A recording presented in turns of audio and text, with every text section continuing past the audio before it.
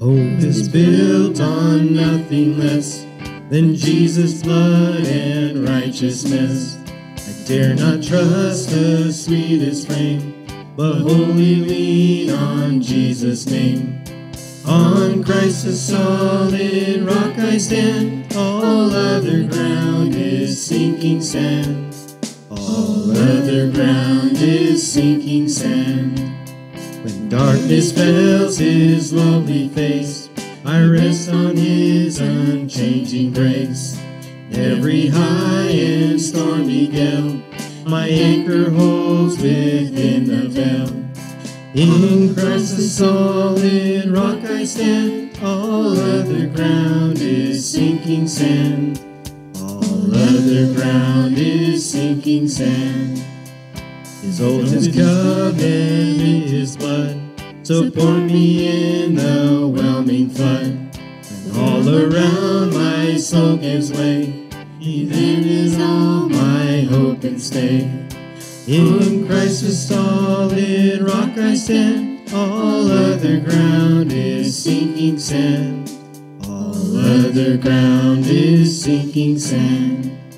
And he shall come with trumpet sound, and may I then in him be found. Trust in his righteousness alone, faultless I stand before the throne.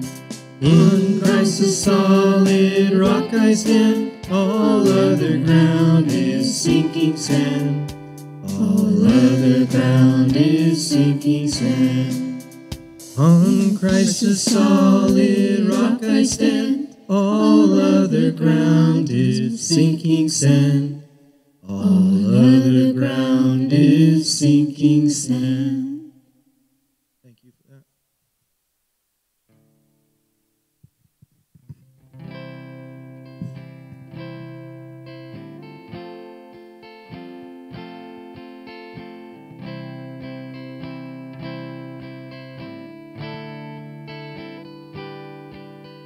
Learning to lean, learning to lean, learning to lean on Jesus,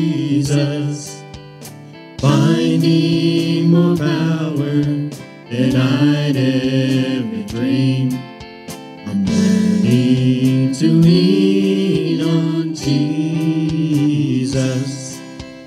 learning to lean, learning to lean, learning to lean on Jesus, finding more power than I'd ever dream.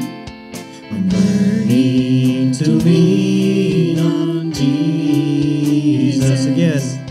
I'm learning to lean, learning to lean, learning to lean on Jesus, finding more power than I'd ever dream. I'm learning to lean on Jesus.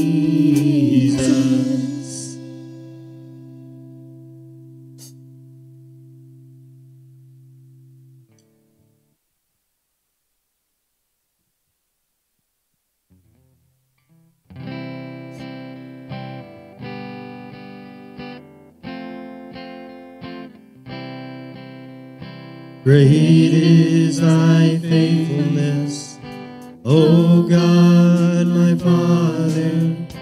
There is no shadow of turning with thee. Thou changest not, thy compassions thy fail not.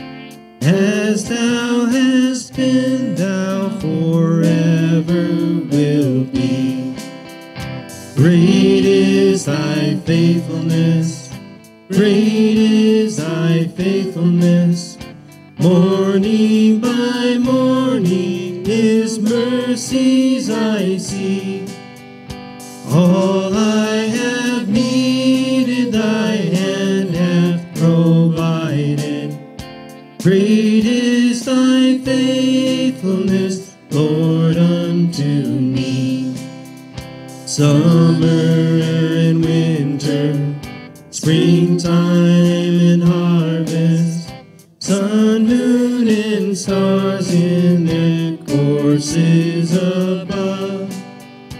Join with all nature in manifold witness to thy great faithfulness, mercy, and love. Great is thy faithfulness, great is thy faithfulness. Morning by morning his mercies I see. All I have needed thy hand hath provided. Great is thy faithfulness, Lord, unto me.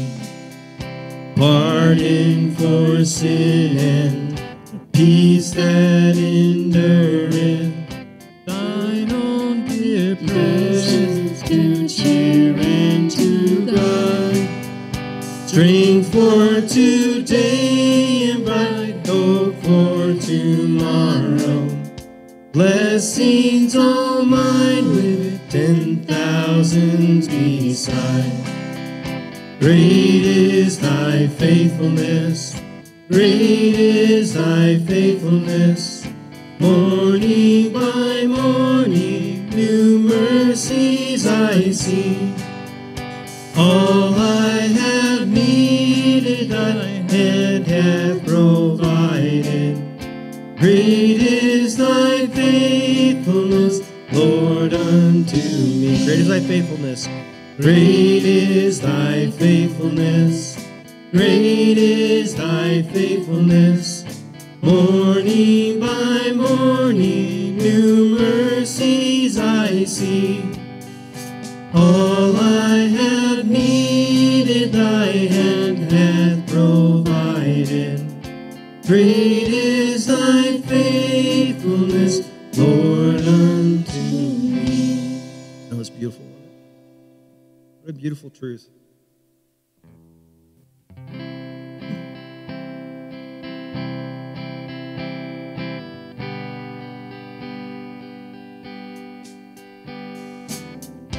Father in heaven, how we love you. We lift your name in all the earth. May your kingdom be established in our praises.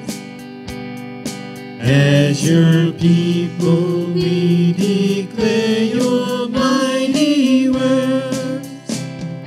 Blessed be the Lord God Almighty, who was and is to come. Blessed be the Lord God Almighty, who reigns forevermore.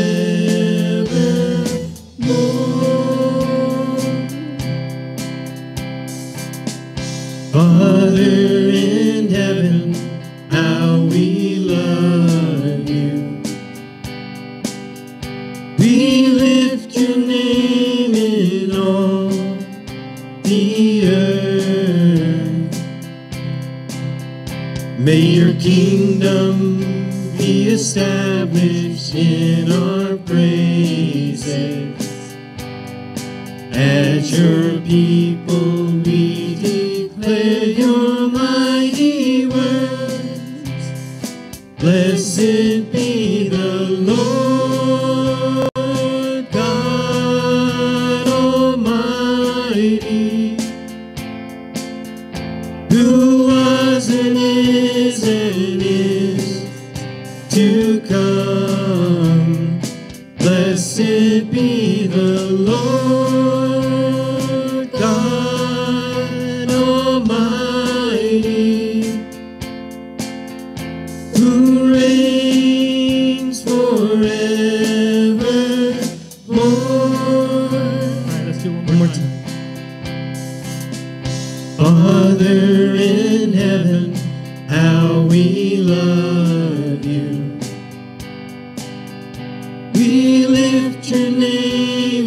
in all the earth. May your kingdom be established in our praises. As your people we declare your mighty words. Blessed be the Lord God Almighty, who was and is to come. Blessed be the Lord God Almighty, who reigns forevermore,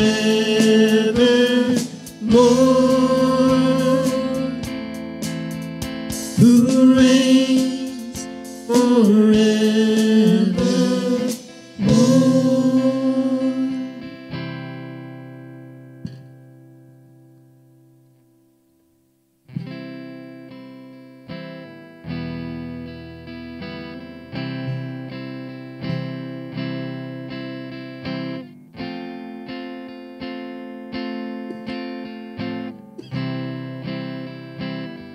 Sing this with us. Jesus, Jesus, Jesus. There's just something about that name. Master, Savior, Jesus, like a fragrance after the rain. Jesus, Jesus, Jesus, let all heaven and earth proclaim. Kings and kingdoms will all pass away. There's just something about that name. Jesus, Jesus, Jesus. There's just something about that name. Master, Savior, Jesus, like a fragrance after the rain. Jesus, Jesus, Jesus, let all heaven and earth proclaim. Kings and kingdoms will all pass away. There's just something about that name. Sing it all together. Jesus, Jesus, Jesus. There's just something about that name. You're our Master, our Savior, Jesus, like the fragrance after the rain. Jesus, Jesus, Jesus, let all heaven and earth proclaim. Kings and kingdoms will all pass away. There's just something about that name. We praise you, Jesus. Amen. Well, good morning. It's good to see everybody here today.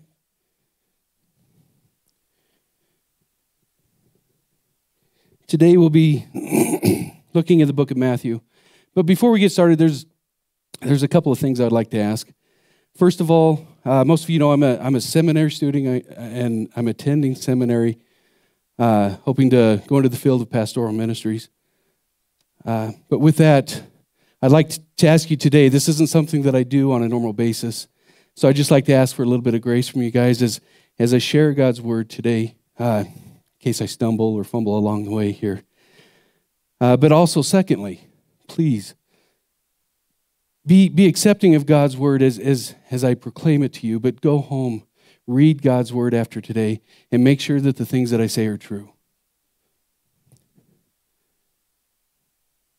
So with that, we'll go ahead and pray, and then we'll get started. Dear Heavenly Father, Lord, I thank you for this day. Lord, I thank you for this opportunity. And Lord, I pray that as we hear your words, Lord, that it won't be something that comes into our heart empty, Lord, but something that fills our hearts, Lord, and works from our hearts and out into our lives, Lord. I thank you and love you. In Jesus' name, amen. So Jesus teaches that having a genuine relationship with God is of the utmost importance. And because of this, Jesus commands his followers. We see this in John 15:12, love one another as I have loved you. You see, like Jesus, we're to follow Jesus in the way that he lived and the things that he has done. And Jesus, who lived a life, who spared no expense in loving humanity, as he willingly gave himself, so that people would have an opportunity to have this genuine relationship with God. And time again, Jesus would tell others what it meant to have this relationship with God. And we see in Matthew chapter 12, verses 46 through 50, that Jesus is speaking to a crowd of people when his mother and his brothers arrived. And they arrived where Jesus is speaking. If you would, turn with me to Matthew chapter 12, and we'll look at verses 46 through 50.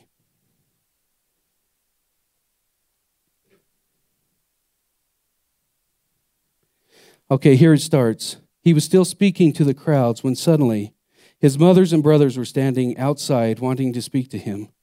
And someone told him, "Look, your mother and your brothers are standing outside wanting to speak with you." But he replied to the one who told him, "Who is my mother and who are my brothers?" And stretching out his hands towards the disciples, he says, "Here are my mother and my brothers. For whoever does the will of my Father in heaven, that person is my brother and sister and mother." You see, Jesus' mother and brothers are standing outside of where Jesus was speaking. And through Jesus' response, we find that a relationship between himself and his followers is more profound than being connected through a bloodline. And as far as the Israelites that are standing there, that notice and see what's going on here, this is very important for them to understand. And it's important because some Israelites in Jesus' time, they considered themselves connected to Jesus because they were of a Jewish descent. So when we find Jesus' family asking for someone to go inside so that Jesus would come out and talk with them, Jesus' response is, "Who is my mother and who are my brothers?" If you are my mother and my brothers, why are you on the outside? You don't need a go-between. If you're my family, you can come directly to me. And this is why Jesus motions to his disciples and states, "Here are my mothers, here are my brothers." So Jesus' response, it stresses the importance of having a genuine relationship with God. And a genuine relationship with God cannot exist, or does not exist, because an individual is born into a family. Now, R.T. France, who wrote a commentary on the book of Matthew, he comments on this subject and he states, there is a tie closer that is closer even than that of a family. This tie is a love for God, which extends for love for others. This love, as the Apostle Paul states in 1 Corinthians chapter 13, verses 4 through 8, is patient. This love is kind. This is a love that does not envy. It's not boastful. It's not conceited. It does not act improperly. This love is not selfish. And so the true sign of one who has a relationship with God is found in one who loves like Jesus loved. The opposite of love then is to be conceited and selfish. And today, and in Jesus' time, many professing followers of Christ have failed to love and thus prevented people from entering a genuine relationship with God. Now, Jesus takes note of this error in Matthew 21, 12 through 17, and this is where we're going to look. This is the text that we're going to look at today and see how Jesus takes action. So if you would, turn with me to Matthew 21, and we'll look at verses 12 through 17.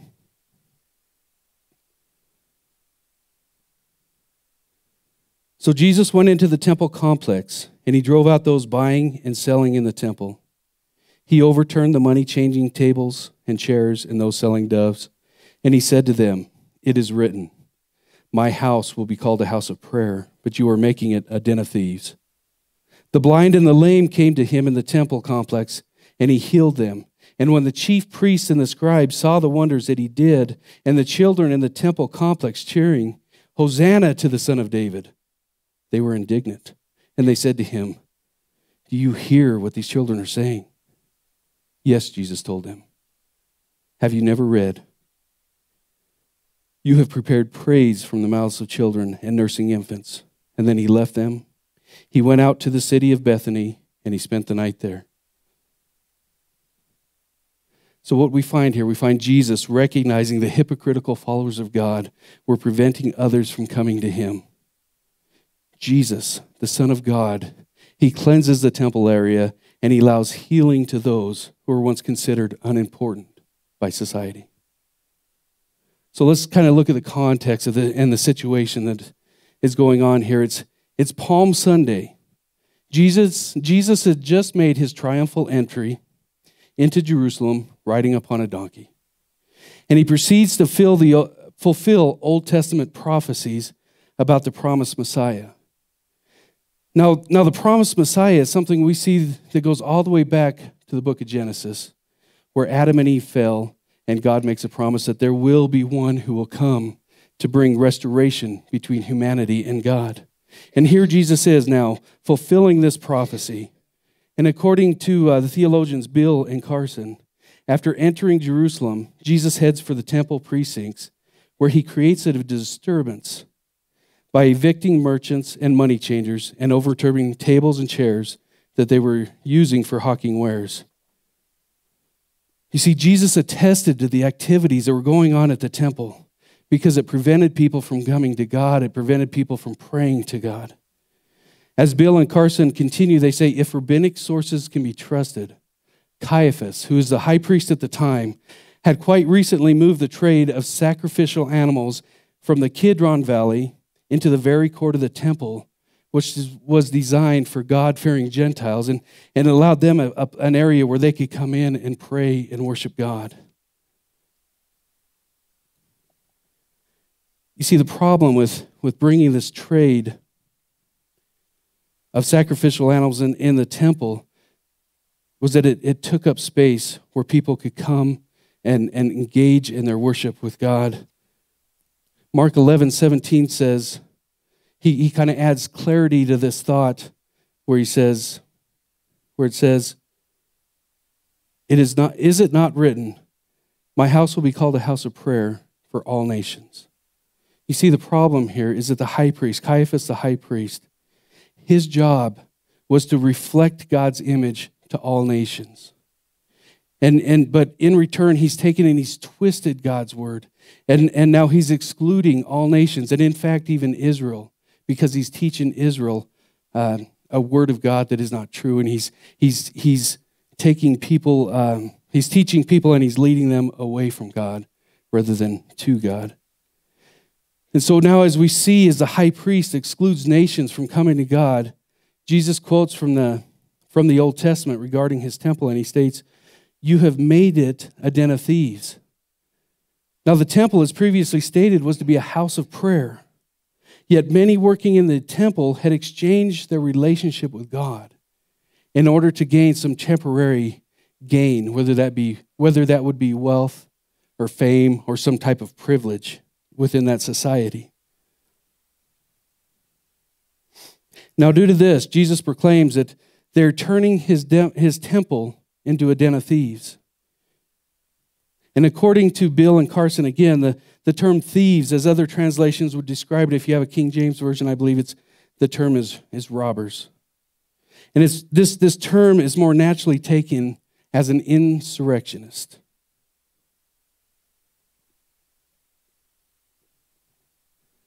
But what is an insurrectionist?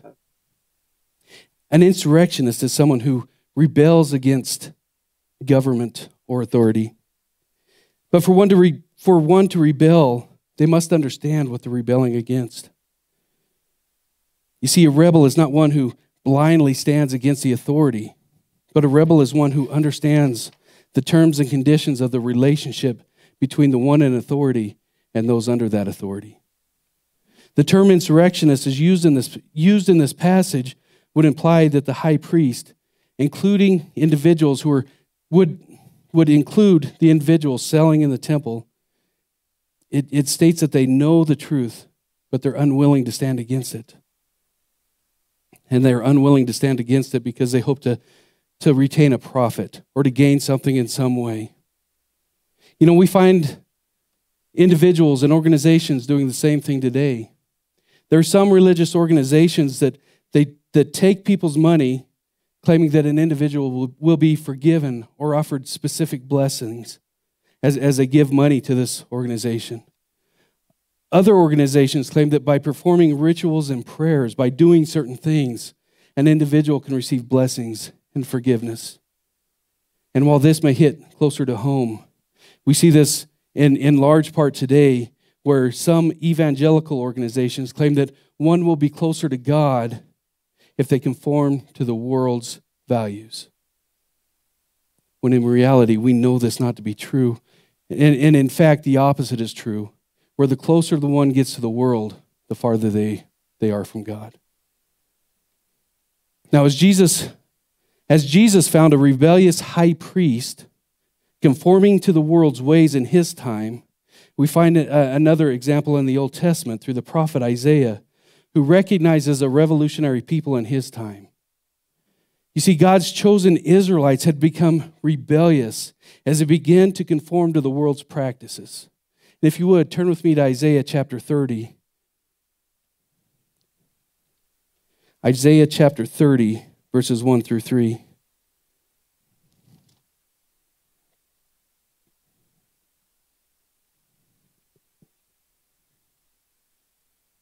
In Isaiah chapter 30, it begins, "Woe to the rebellious children. They carry out a plan, but not mine." Now, isn't that interesting? Here we see these people, the Israelites, are carrying out a plan, but it's not God's. And how many times have we in our lives or other religious organizations, how many times have we seen them begin to carry out a plan before they first come to God and ask God, "What is your will?" So here are the Israelites carrying out a plan, but that are not God's. It says they make an alliance, but against my will, piling sin on top of sin. You see, they've built a plan, the Israelites have, but they've come up against an obstacle. And because this obstacle is in the way, they've chosen to turn to the left hand or to the right hand, and they've said, okay, I'm still not going to turn to God. I'm going to do things my way. And here they are piling sin on top of sin. Verse 2 says, they set out to go down to Egypt without asking my advice in order to seek shelter under Pharaoh's protection and take refuge in Egypt's shadow. So again, we know where the Israelites come from. Those of us that know the Bible, we know that God had taken them from being enslaved from Egypt and taken them out of Egypt in the Exodus. And yet here they are going right back, desiring to go right back to where they had started. To go back and make an alliance with people who had enslaved them. And verse 3 shows what will happen. It says, but Pharaoh's protection will become your shame, and refuge in Egypt's shadow, your disgrace. So when we walk away from God, when we choose to do things our way, we can see from God's word that it will always end in our shame and our disgrace. So in Isaiah 30, 1 through 3, we find a people who know God, but have turned away and are now walking away from God. And as they walk away from God, they begin to lead others with them. So the commonality between the high priest and the Israelites in Isaiah's time and some evangelical organizations today is that they teach a gospel that doesn't exist. They take God's word and they twist it and they turn it to fit their desires. Now, throughout history, God has promised a Messiah who would come and restore a relationship between humanity and himself. And there's a quote of mine that comes from a teacher of mine in seminary who says, there are two terrible things that happen. And maybe some of you guys have heard this before, but there are two terrible things that happen when we get the gospel wrong. There's two terrible things that happen when we twist God's word. First, when we get the gospel wrong, people are not saved. And people can't be saved because we're leading them away from God. We're not leading them to God. And then secondly, when we get the gospel wrong, God is not glorified. He's not glorified in us walking away from him. And when God is not glorified, it means that someone or some organization is seeking to steal God's glory. Instead of revealing to the world that God is the only way, and God is the one that should receive the glory, they're taking it and trying to pile it upon themselves. And hence the reason that Jesus throws these insurrectionists out of the temple. And as Jesus throws these individuals out who are leading people away from God, his actions allow those who are considered unimportant now to enter into the temple. Those people who are being led away, or those people who are being pushed away, now can come to Jesus. And now as Jesus reveals the gospel for what it is, his work at the temple reveals an opportunity not just for Israel, but for all nations to know God. And as Jesus begins to heal the lame and the blind, this portion of Scripture is essential. And it's essential for us to understand because back in King David's time, when he was king, he failed to produce God's word ideally in his life. And although I would never consider David to be an insurrectionist, because David was considered to be a man after God's heart, his actions tell us how important it is to rightly divide the word of God.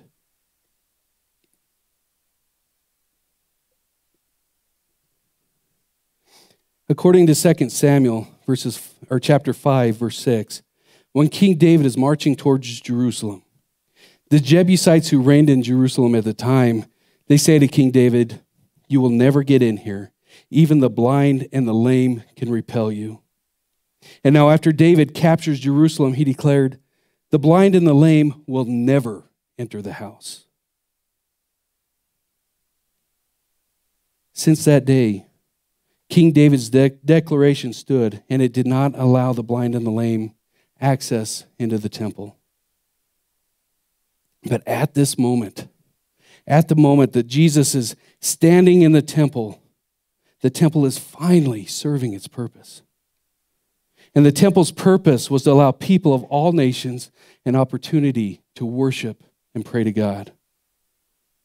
And as the chief priests and the scribes, they watched Jesus perform miracles in the temple, they become angry and they ask Jesus, "Do you hear what these children are saying?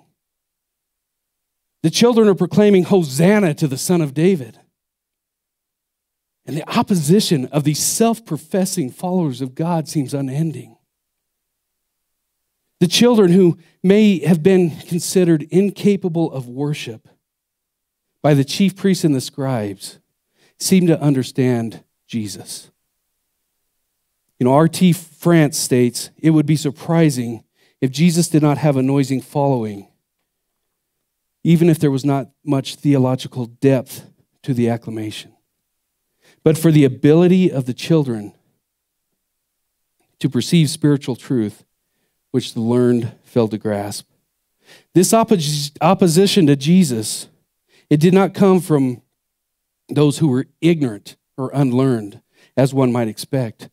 These chief priests and scribes, they had been taught the word of God. They had learned this through many years of their life. But this opposition comes from them who have been learned. And as this opposition comes to Jesus, coming from self-professing followers of God, they have failed to follow the greatest commandment of all, which is to love God and to love people. And as children proclaim, Hosanna to the Son of David, Jesus, quoting from the Old Testament, replies to the chief priests and the scribes who were taking offense to the children's proclamation, saying, have you never read? It wasn't that they haven't read, but Jesus is saying, come on, you need to understand this. Have you never read? You have prepared praise from the mouths of children and nursing infants. Jesus' Old Testament quote, it comes from Psalm chapter 8, verse 2, which states, out of the mouth of babes and sucklings, thou hast ordained strength because of thine enemies, that thou mightest still the enemy and the avenger. Now, the text doesn't say whether the chief priests and scribes extend their assault on Jesus here. However, Matthew Henry states this. He says, by repining at Christ's praise, we drive him from us. In other words, when we show discontent or we are grieved about what God is doing or planning within our lives, we push God away. And so after Jesus' confrontation with the chief priests and the scribes and the healing of the blind and the lame, he left them and he goes out into the city to Bethany and he spends the night there. So what can we take from this today? You see those people who are buying and selling in the temple. Jesus, the Lord of the temple, he drives these people out. And Jesus' temple actions in the temple signifies the coming judgment that will come upon those who deny God, those like the merchants who falsely proclaim to be followers of God. And in Jesus' time and today, those falsely declaring themselves believers, they work to profit themselves in many ways. And these are people who are described in Psalms chapter 10. And if you would, turn with me to Psalms chapter 10, and we'll see how these people are described. We'll be looking at Psalms 10, verses 7 through 11.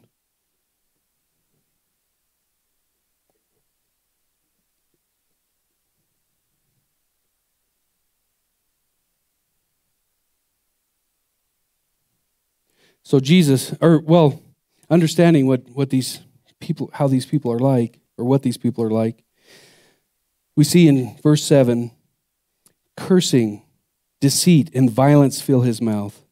Trouble and malice are under his tongue. He waits in ambush near the villages. He kills the innocent in secret places. His eyes are on the lookout for the helpless. He lurks in secret like a lion in a thicket. He lurks in order to seize the afflicted. He seizes the afflicted and he drags him in his tent.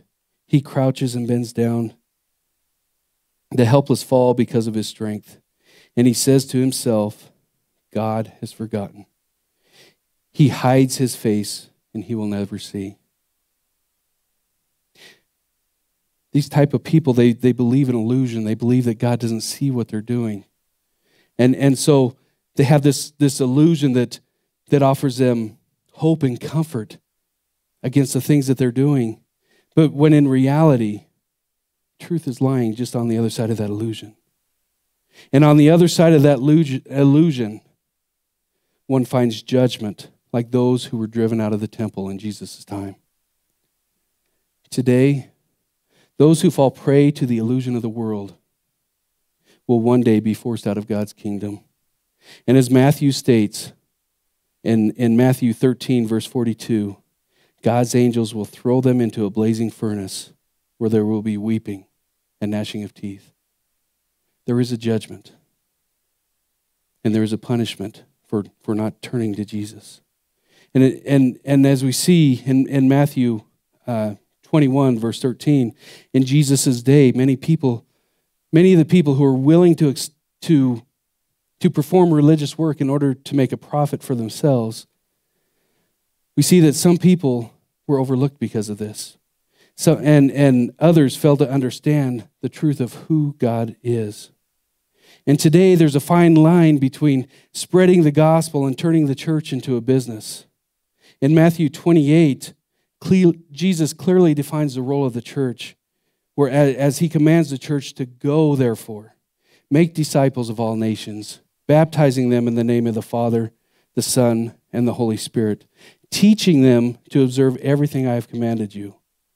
And the last part is significant. And remember, I am with you always to the end of the age. Jesus, who's God, has not turned his face on anyone. The words of Jesus' command does not include one to be profitable as you charge people for baptism. And it doesn't include one to be profitable as you charge someone to have your sins removed. And it doesn't include someone to be profitable as you teach them the good news.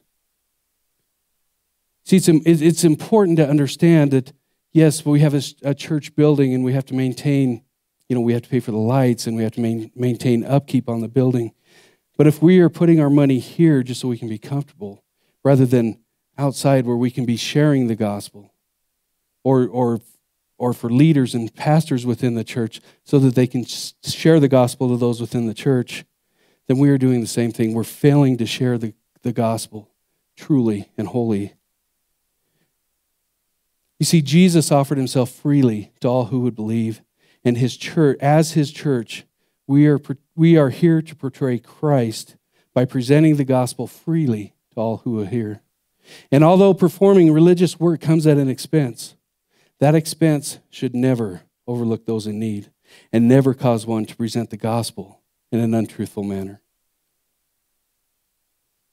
We find this in Jesus' day where there were people who were considered poor and oppressed, and poor as in not having the word of God being confessed to them. And the people who here are lost and they're without hope. And in some cases, the very people who were trained to offer this hope failed to do so.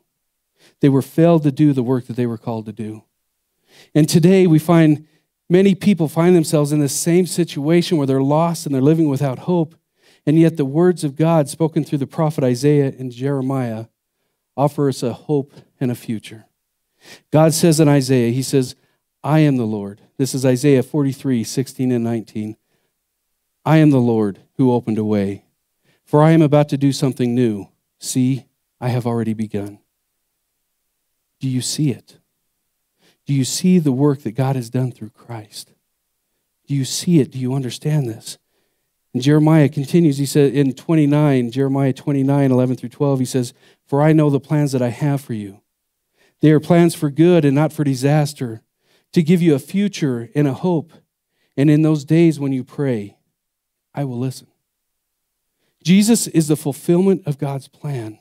He is the promised Messiah, and he offers hope because he has made a way for you and I to have a relationship with God. Now, Jesus' words, have you never read? This must have rang loud and clear in the ears of the chief priests and scribes.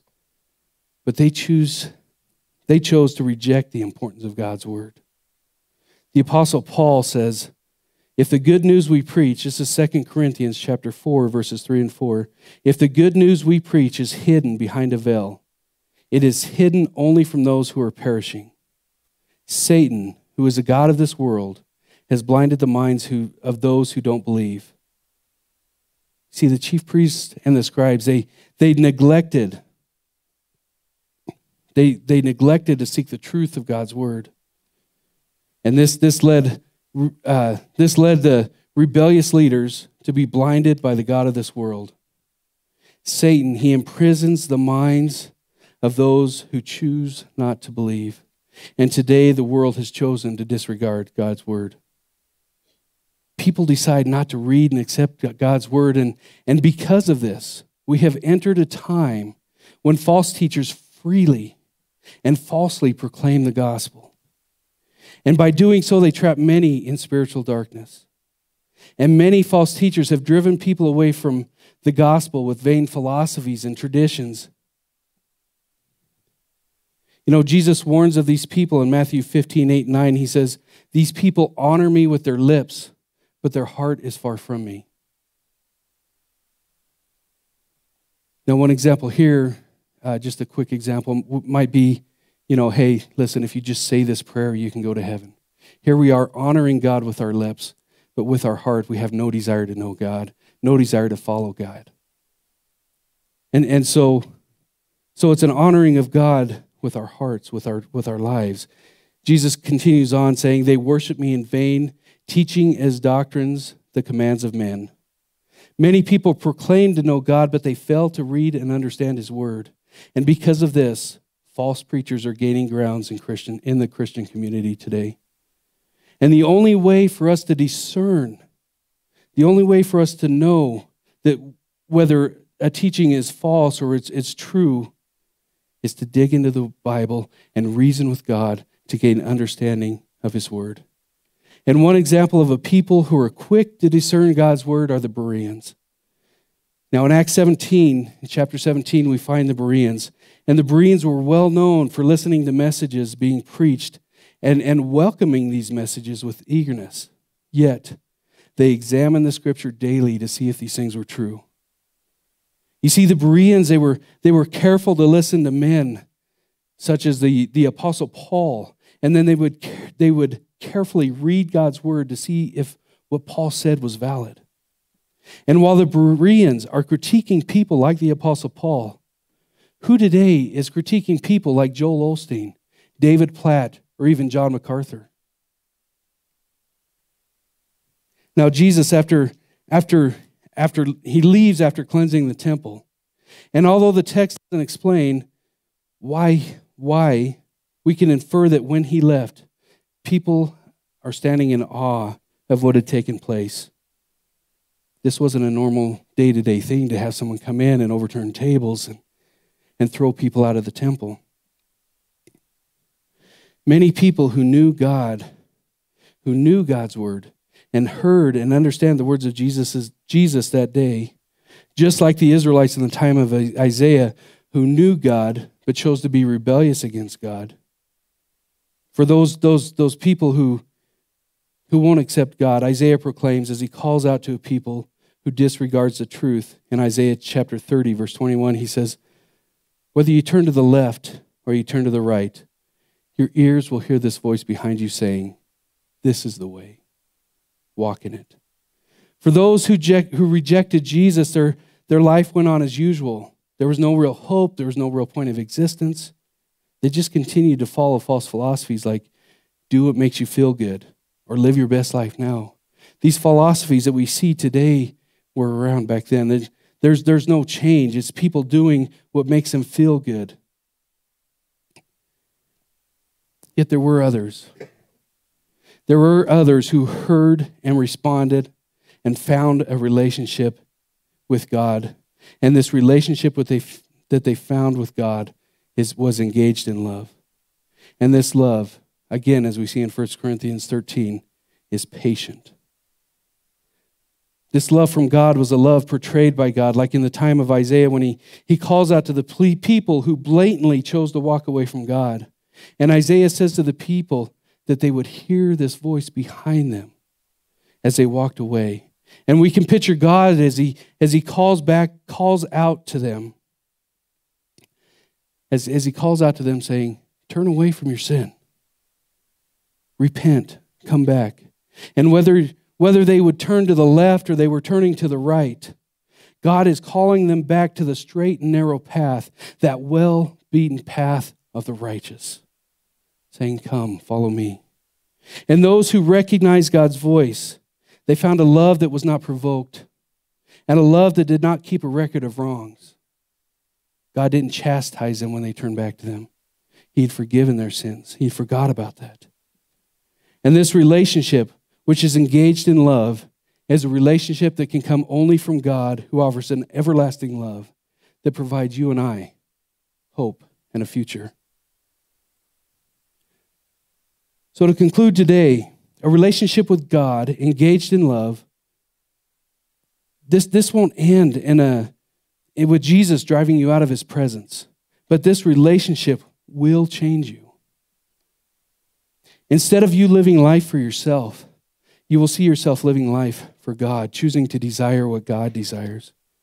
You will find yourself desiring to read the Bible so you can know who God is. And now, in Ephesians 4:22 through 24, since you have heard about Jesus and you have learned the truth that comes from him, throw off your old sinful nature and your former way of life, which is corrupted by lust and deception, and instead let the Spirit renew your thoughts and attitudes. Put on your new nature, created to be like God, truly righteous and holy. Stop telling lies. Tell your neighbors the truth. And I tell you, now is a time of God's favor. Now is the day of salvation. Don't wait another minute. Don't wait another second to get to know God or to experience his salvation.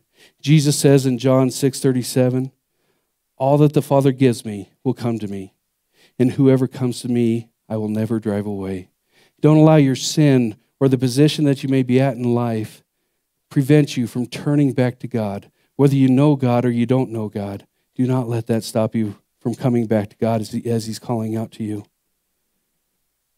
So if you're here today and you don't have a relationship with God, I will pray that today that you will turn to Jesus.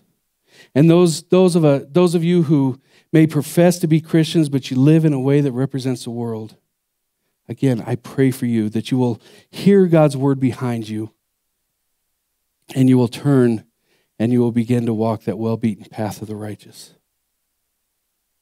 So today I leave you with a question. Will you turn to Jesus today?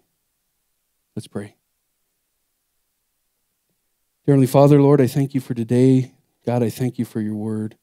And Lord, I pray, God, that we would be a church, Lord, that does your will, that seeks your will before we move. And God, as we move, I pray that we will be constantly seeking your desire, trusting in your word, and following in obedience, Lord.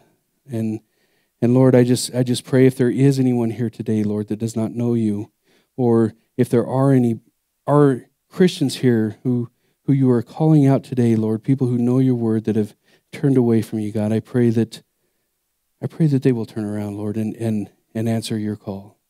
Lord, we thank you in Jesus' name. Amen.